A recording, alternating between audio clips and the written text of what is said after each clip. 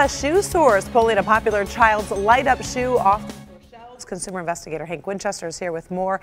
And this is pretty scary because it's in response to a fire. It is, and we're talking about a particular brand because I know you were mentioning your girls have light-up shoes. The kids love the light-up shoes, but we're talking about the boys' Jake Runner light-up shoes. The question right now is the battery in the shoe a big danger?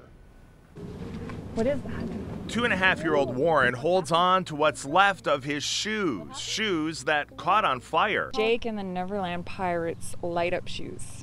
It happened over the weekend. His parents finding the shoes inside their SUV, charred and burned.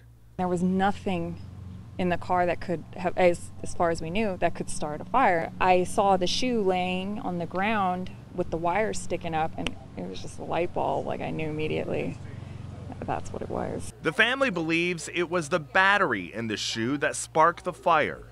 I was rather surprised that there was a little lithium-ion battery in there. Just to get some LED lights blinking, it seems rather unnecessary. Those children's light-up shoes were purchased at a Payless Shoe Source store.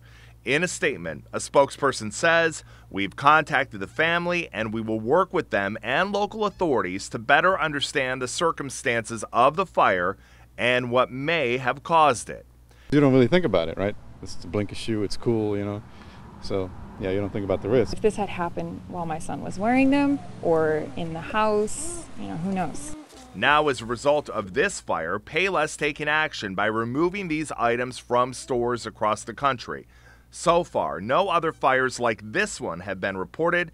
Payless says it is making this move out of an abundance of caution. No official cause of the fire just yet, but we're talking about those lithium batteries, right, in the shoes. Those are the same ones, similar, that were in the hoverboards that were causing a lot of concern. So obviously it's something that's going to be followed very closely, and they're trying to find out whether anybody's had a similar issue right now. That is worrisome because they're so popular. All the kids want those. Yeah. But those are the boys' shoes, and we'll have all the information on the Help Me Hank page at clickondetroit.com if you need to get it. All right. Thank you, Hank.